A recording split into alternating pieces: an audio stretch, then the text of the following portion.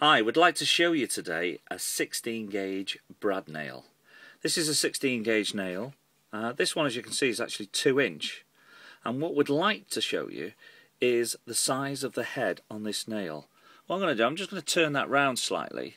I don't know if you're actually getting the head on there, but that's a 16 gauge, sometimes referred to as a finish nail. But just as a comparison, this is an 18 gauge, which is a slightly thinner nail, and it does actually have a slightly thinner head. What I'm going to do is take one 18 gauge 50mm and one 16 gauge 50mm, and I'm just going to try and show you there the difference in the head sizes. As you can see, the 16 gauge on the right is slightly heavier gauge and a slightly bigger head.